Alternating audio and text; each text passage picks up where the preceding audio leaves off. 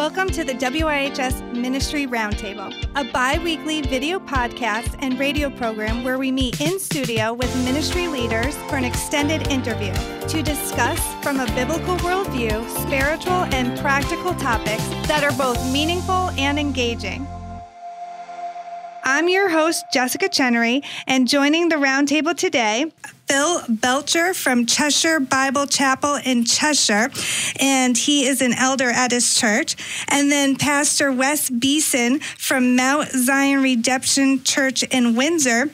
And then we also have Pastor Skip Eggiman from Valley Community Baptist Church in Avon. Welcome. Good morning. Thank you, Jessica. Good to be here. Thank you. It's good to have you here. All right, so today's topic is, so who is a person in the Bible that has inspired you or affected you in your personal walk with Jesus? And I have no idea who each of their persons are. So it's a little bit of a surprise to me, and I am looking forward to finding out. So, all right, so let's go around the room, and you guys can introduce the person that you're going to talk about today. Who wants to start? Pastor Skip? Sure. I'll begin, Jess. One of the characters in Scripture that has always, that I've always enjoyed, it's impressed me, but I've always enjoyed reading his story. And his story unfolds it's a great drama. It's just like sitting down and reading a novel. And that's Joseph in the Old Testament, going all the way back to Genesis, and just following Joseph as a young man right through his entire life. And to me, there's just been so many nuggets of gold that I've been able to pull out of that and apply it to my life. It's a great, easy story to preach, and just a lot of fun to be involved with that. So that's who I'm dealing with today. All right, perfect. Old Testament Joseph. We love Joseph. Lots of content there. Yeah. Okay. All right. How about Phil? Good morning. Good morning. When I first started teaching, I was more of an Old Testament kind of guy because growing up in the church, you hear a lot of New Testament messages and that sort of thing.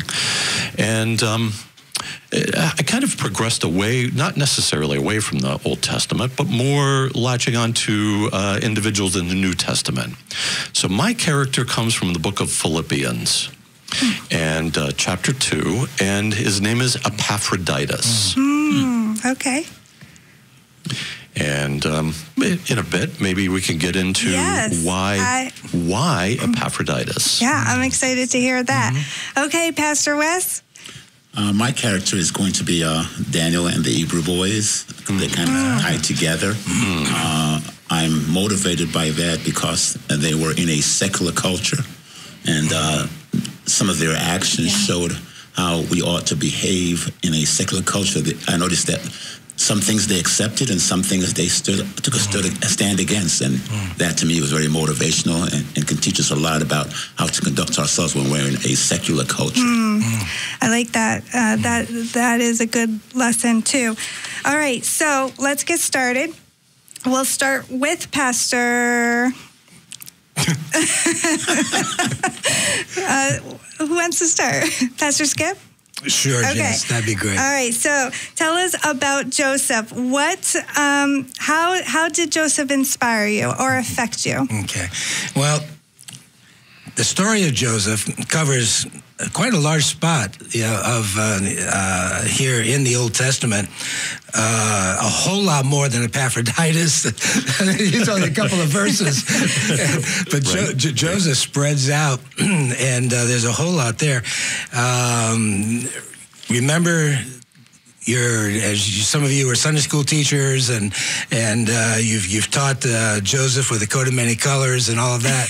But we're kind of going through that quickly. But Joseph, with his brothers, a relationship with his brothers, and he's one of the younger ones, next to the youngest, and struggled with relationships in the family. came from, basically a family that had a number of different problems. As you go through the different individual brothers, they each had their own set of issues and things like this. So Joseph was the favorite of his dad, and his dad showed it. Here, dads, be careful, showing favor with your kids and things like this. And there came a time, remember, when Joseph was out looking for his brothers. The brothers were way out in the far country, and they came up with a plan to get rid of him. Let's get rid of this younger brother who is, in their mind, just a smart aleck and a little too prideful. And they just felt that they needed to get rid of him. So they did. And so you begin in Joseph's life this journey of ups and downs, and he's actually thrown into what we would call a dry well, a cistern, a pit, while his brothers are eating lunch. He's in the pit, and then they come up with a scheme of selling him to a passing group of merchants, and Joseph ends up down in Egypt, and then we go on. He's sold into the home of Potiphar, who was the head of Pharaoh's secret service, and even in that hard time, and this is just the beginning of his hard times, he finds favor in God's eyes, and he finds favor in Potiphar's eyes.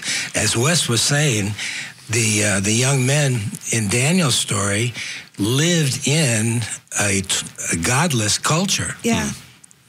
And the same thing with Joseph. Yeah. He was in a godless culture. He was in Egypt and living in a home that didn't care anything about Jehovah God, and yet he found favor in their eyes, and so we go on from there. So I'll stop there. There's a whole lot of stuff we could dig into, but the idea, or what one of the things that makes him stand out in my mind is his perseverance, his character. He never turned his back on God, and how easy it would have been for Joseph when he's on the bottom of the pit, sold to these merchants, sold into as a slave, basically, to say, hey, God, what's going on? Where are you? You've left me. I'm out of here. But he didn't. And we continually see through the story of Joseph that he found favor in God's eyes. Yeah. He definitely represents that life of, just because we have God in our life, it's not empty of troubles. And I like how you said he persevered. I think that is a good lesson for us Christians to learn, that when life isn't going the way we want, we need to persevere. Yeah. That is who God created us to be, is perseverance people. Right. And do you have something to add to Joseph? Yeah, I'll just say real quickly that he had a dream way back when that didn't manifest itself until 15 years later. Right. And it was easy during that time of turmoil to forget that God made him a promise. And we find out that God is a promise keeper. Yeah, absolutely. He ends up right where God said he was going to end up. Stay with God and watch God work. In God's perfect timing. Yes. Oh, that's a good lesson to learn. That I gotta behave myself now because I'm ready to preach that.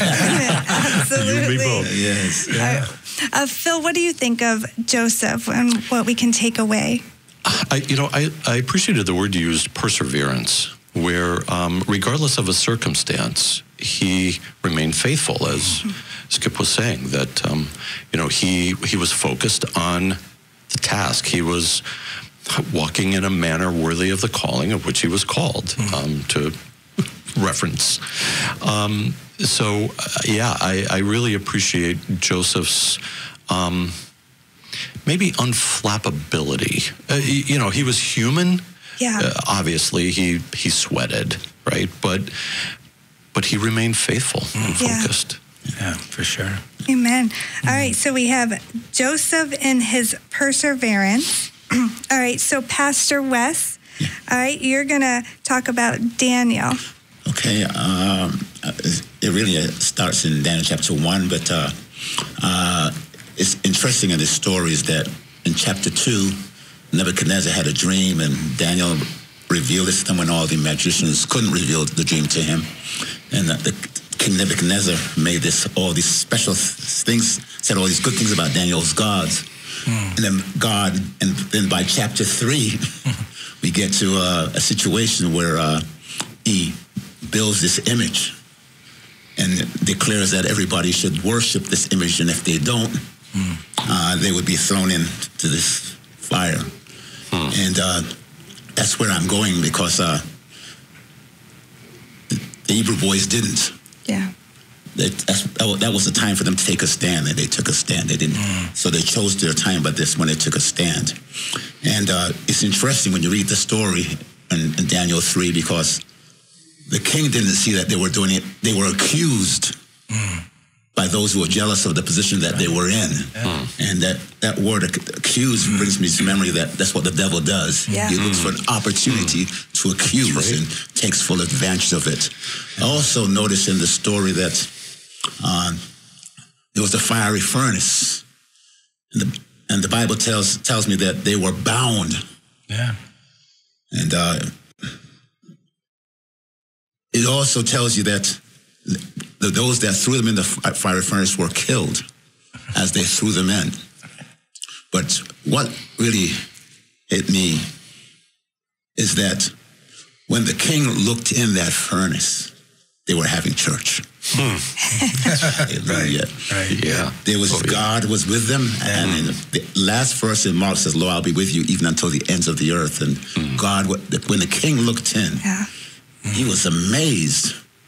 Though they were thrown in bound, hallelujah, he saw them loose. Yeah. Wow. And then when he looked, he saw there's one like the Son of God that tells you that no matter where you find yourself, no matter how hot your fire gets, God stands solid with you. Amen. And that not only that, but that situation provided an opportunity for the king and everybody else to see that, as we sing the song in the church, Daniel's God surely will deliver.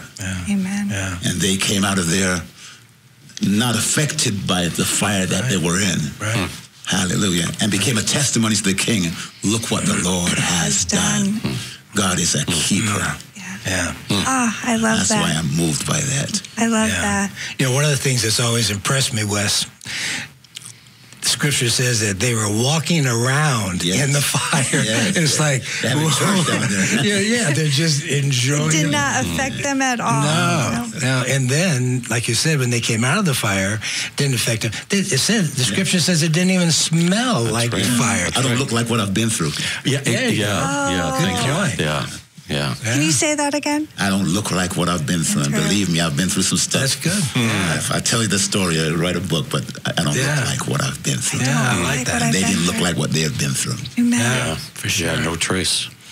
Wow, that was great. I like that. All right, so we have Phil. You're the last one to. This is interesting. So, my guy is Epaphroditus, and I love a story. You know, I really do. And unlike Joseph and Daniel, Epaphroditus has just a few verses. But thankfully, there's a few verses, though. And those verses are really jam-packed with just a snapshot of Epaphroditus' life. And Epaphroditus, I identify with him really because he's a warrior poet to me. Where he's this beautiful blend, and for those who know about Epaphroditus, you know his name means beautiful, and really it comes from an idol, Epaphrodites or Aphrodites, and so Epaphroditus named after an idol, but again, like Daniel and Joseph, he doesn't reflect where he's been. That's correct. And so Epaphroditus he's this beautiful blend, combination of the tri-part of man, body, soul, and spirit, and just working, God just wiring him and molding him like clay and shaping him into this warrior poet, where there's a number of things that are mentioned about him. Paul does that, and so really Epaphroditus points me to Jesus, where Paul says that Epaphroditus is a brother, a fellow brother, the same blood. And think of that passage where it says that Jesus is not ashamed to call them brethren, right? So Jesus is our brother, but not becoming too familiar or handling casually that idea of Jesus as a brother. Right. But having that connection, really the same blood, right? And then he says that Epaphroditus is a fellow worker, and Jesus being faithful to do the works which the Father had for him. I think of that, just one example. I think of the fellow in John chapter 9 who was born blind. And why was he born blind? And Scripture's so helpful to tell us why, so that the works of God could be seen, right? The glory of God, so it could be grasped, held on to. It says Epaphroditus was a fellow soldier, right? Where, in pointing us to Jesus, Jesus fought death and beat it. We were just thinking about that this past Sunday, yes. Right? About triumphing over death. And also Epaphroditus being a messenger. He's got words to share, and they're not words of his own, right? They're words given to him. And Jesus, Jesus being that message, and again, Hebrews talking about speaking in various times and diverse manners and all of that, and spoken to us by his Son. Yeah, through his Son. What? So for our listeners out there, what is the scripture verses that we can see? Sure. So it's in Philippians chapter 2, and you want to go all the way down really to verse 25. Yeah. So Philippians 2:25, and I use a particular version of the Bible when I'm studying and when I'm doing my teaching or counseling, but I came across a different version, and I wondered if I could read that. Yes, absolutely. For me, it was just so helpful. So it reads this from Philippians 2. But for now, I think it is best to send Epaphroditus home to you. He has become my dear brother in the Lord. We have worked well together and fought great battles together, and he was an encouraging minister to me in my time of need.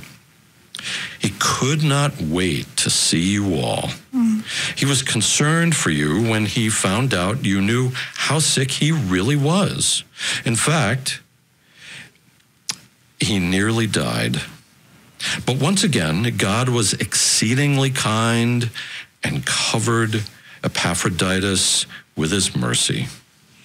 And I, too, by his mercy, by God's mercy, have been spared sorrow upon sorrow, and am excited to be sending him back to you.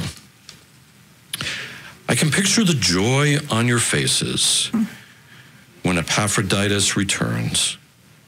I can feel my worries falling away and welcome him joyfully in the Lord. Esteem all spiritual leaders like Epaphroditus, because he placed his life in grave danger for the work of the Lord. He risked his life to serve me when you could not. Wow. So, Epaphroditus, just And I was sharing the story earlier, and I'll share it again, that Jessica, when you called, I was particularly discouraged. There was some different events that had gone on. And when you called and invited me to come, I was so encouraged. That I was so thankful. And when you said, come and talk about your favorite Bible person, I had an immediate person in mind. And so then the next day was speaking with someone who on the phone. We were talking, and we had a chance to pray. And he prayed that both of us, we're both serving the Lord, that both would work like Epaphroditus. Who prays like that? Yeah. I mean, really, who? So I was just so thankful that Holy Spirit put that character Epaphroditus on that brother's heart, and to pray that. And so that was great affirmation for me. So yeah, thank you. And again, that just shows that God is in the midst of all of this. And as you were reading the scripture, it is, to me, it's just so encouraging that when Paul's writing about him, and he's writing about this person that was encouraging, and he's saying all these nice things, and it reminds me how important it is for us to have those relationships in the church, and absolutely. to have that support of one another, that when we are in a place of just discouragement, that there is somebody that comes alongside us and brings that joy back to us. I mean, sometimes it's just them walking in the room with a smile on their face and hugging you and say, "Hey, I'm just so glad to see you today." So that's what resonated with me when you were reading the scripture. And any last words on that? All right, so we're going to finish up. And so if we go around very quickly, what is the one great lesson that we can take away from each of your Bible people? And so we'll start with Skip again. Okay. Just briefly. Okay. Well, one thing that I always like at the end of this whole story of Joseph, his brothers had came up with a scheme, said that he had been killed. They actually sold him away. They show up in his life years down the road. God works through Joseph and with his whole family. This is God's way of growing this whole nation of Israel. And at the end, after Jacob, the father, had died, and now the sons, the brothers, are kind of shaking in their boots. What's Joseph going to do now? Dad's gone. He's going to come after us with revenge. And after all of these things that Joseph has gone through, and as Wes pointed out, Joseph came out looking a whole lot better than all the trials that he had been through, prison and all of this. And Joseph said to them, "Don't be afraid. Am I in the place of God? You intended to harm me. God intended it for good, to accomplish what is now being done in the saving of many lives." And just the fact that he said, guys, you meant it to be harmful. You meant it for bad. God meant all of this that I've been through for good. And I think if we can look back and say, boy, I've been through an awful lot, and God's done a lot in my life, and not all of it's been good, but God meant it for good, and God made good out of it. Thank you. Pastor Wes? Yes, I would. I just want to read this verse of scripture here then. Nebuchadnezzar the king, I'm reading in Daniel chapter 3, verse 24. Nebuchadnezzar the king was astonished, which means astonished, and rose up in haste, and spake and said unto his counselors, did not we cast 3 men bound in the midst of the fire? They answered and said unto the king, true, O king. He answered and said, lo, I see 4 men loose. I'm going to say to you that your biggest testimony to others is how you walk through the storm. Have church. When you're going through the fire. Watch God work. God bless you. Amen. Good. Thank you. All right, Phil. So the challenge for me is to be like Epaphroditus. Of all the things that he had, he left nothing on the table. Paul tells us that he was sick, even to the point of nearly dying. But he gave it all. He gave all that he had. So thinking about what I have in my hand, am I holding on to it for me? Or am I willing to let go of it to further the kingdom? So. Wow, thank you. I hope the listeners have been blessed, because I truly have been blessed. And one thing I know we mentioned earlier on is that all of these stories really we're in the midst of a godless society, and we can definitely resonate with that right now. But we live in a godless society, but that does not mean that we are godless, and that is represented in each of these people.